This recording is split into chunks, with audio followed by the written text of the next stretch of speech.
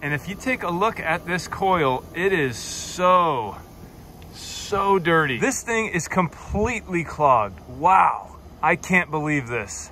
What's going on, guys? Today I'm out here trying to save my heat pump. I've noticed in the last few days when it got colder outside, we began to use the heater, and the air coming out of the heater vent just wasn't that hot. It actually felt kind of cold. So doing a little bit of research, I found that, hey, a heat pump works in a slightly different way.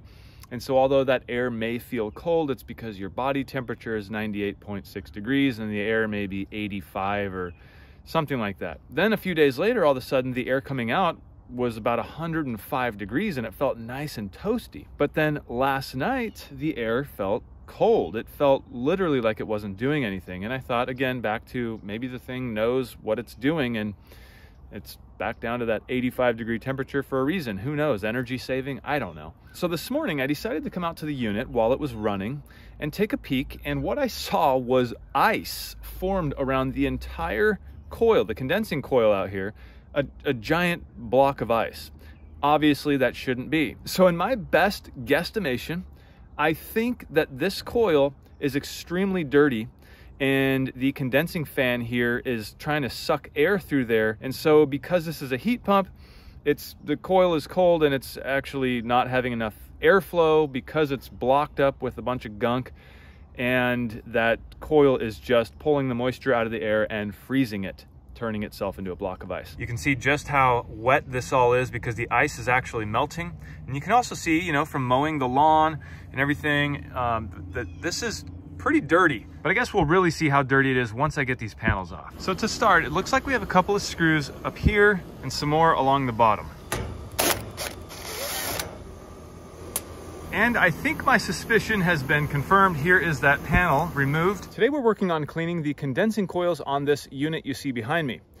I want to preface this by saying I am not a professional. Please don't take my word for it. Do your own research and come to your own conclusions. And if you take a look at this coil, it is so dirty.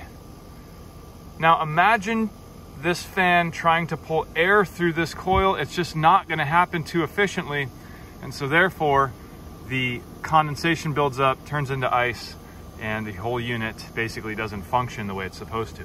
This thing is completely clogged. Wow, I can't believe this. Okay, well, I think I was right. This coil is completely plugged up.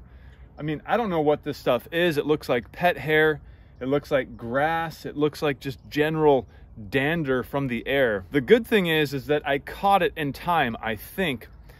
The fact that it was a solid block of ice means that the compressor is still functioning. And so I simply turned the unit off and let the ice thaw out on its own. You don't want to pour hot water or anything like that because it'll shock it and could crack it. If you're faced with a similar situation where you have a block of ice out here, let it defrost on its own. But man, I hope this was the problem because it looks like that's exactly what it was. You can see it looks like we got some kind of wasp nest up there, and just looking in this cavity here, it is very dirty.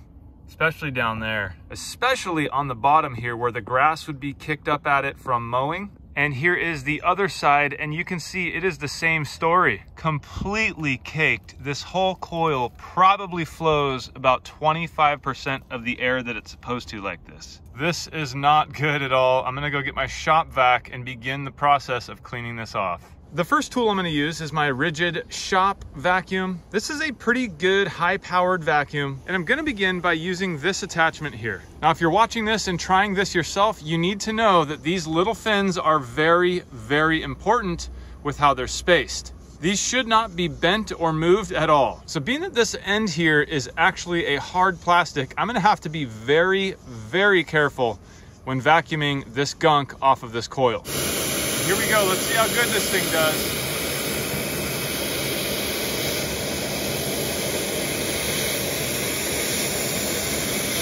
I'm gonna get all this stuff here and we'll see what the difference is.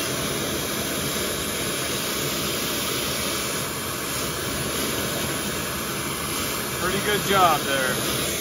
Now let's just say you don't have a vacuum like this or one that can even reach this sort of an area. A soft bristle brush just like this one may be the ticket. We'll test it out here and you can see how much crud is on this coil. If I very gently just rub it down the coil. You can see how effective this is. And just look at that difference. Might even be better than the vacuum. And here's this one side of the coil completely done just with the brush.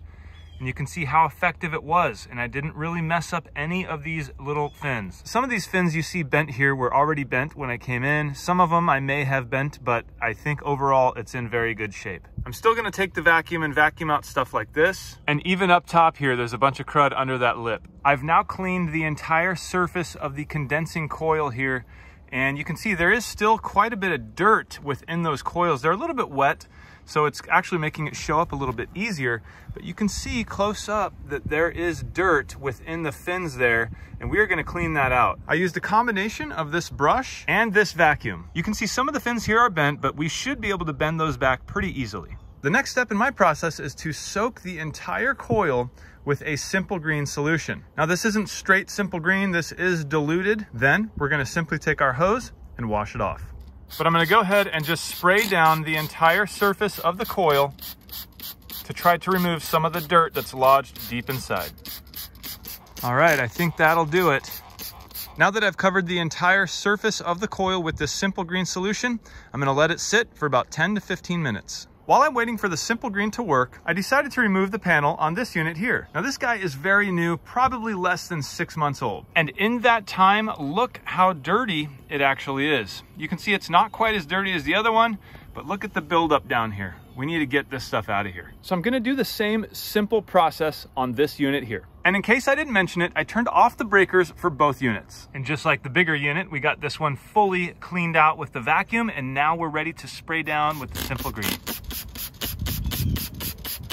It's been about 15 minutes, and now I'm going to spray down the coils with this simple garden hose. Now, just like me, your first thought might be to go ahead and grab the pressure washer. But as I was showing you, these cooling fins are extremely fragile. That pressure washer could actually bend them over and ruin them, so don't do that. A simple garden hose is all you'll need. And all I'm gonna do is simply just spray down the entire coil, something like that. From the top down, we're just trying to get all of that cleaning solution out of there, and we're trying to get all of that dirt to wash out with it.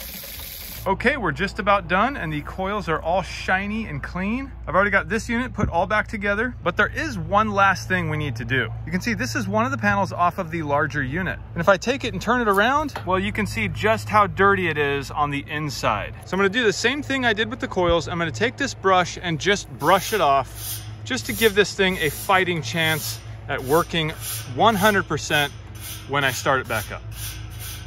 Okay, everything is now done and put back together, and the only thing I have to do is flip those breakers. Here I am back at the thermostat inside the house. We're gonna kick this unit on and see what happens. Right now you can see it's 70 degrees in the house, and we have it set to heat to 74. And out here at the unit, we can see that it is running. And yes, that coil is extremely clean compared to what it was. All right, taking a look at the thermometer here, you can see we are currently at about 100.2 degrees Fahrenheit. And that's just sitting right over the vent. The unit's been running for probably about 7-10 minutes or so. And here we are at the return, and I just wanted to show the condition of my filter. This filter's probably been in here for about 2 weeks now. Although there is a little dust there, overall, it's a pretty clean filter. Back at that same vent, we can see that our temperature has risen. We are now at 102.7, so this is a definite improvement. And here in the kitchen, testing another vent that's a little closer to the unit, you can see we have 105.3 degree temperatures coming out of the vent. And just like that, we have heat again. I'm stoked. Well, like I said in the beginning of this video, I'm no air conditioning professional, so make sure to do your own research and perhaps call a professional. But hopefully this video helped to shed some light as to why you need to keep an eye on your outside condensing unit and also keep it clean. Well, if you enjoyed this video, please don't forget to hit that thumbs up. And if you're not a subscriber, consider subscribing. I'm Jimmy for General Expert, and I will see you in the next one.